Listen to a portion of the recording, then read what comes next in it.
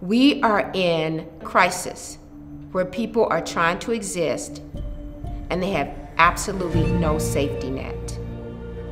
I do not refer to what happened 400 years ago or nearly 500 years ago. A trade. This is a massacre, genocide, manipulation, exploitation of African people.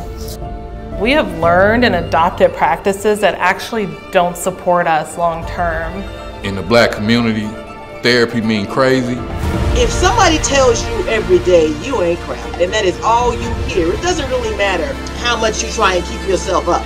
We're everything that they like to say that we're not. We've all just been denied the truth in our lives, but the truth shall set you free. I watched people use me as a lesson and not as a human. I remember the doctor bringing in about 12 students. While I'm thinking I'm dying and my child is dying, There are things that are here that can help you heal, you just don't know it.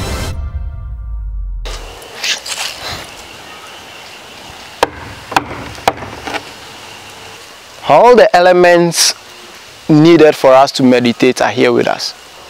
Being it the wind, the creeks or the birds singing, the crickets singing, all that, you need it to find a peaceful mind, to reconnect with the spirit of your ancestors.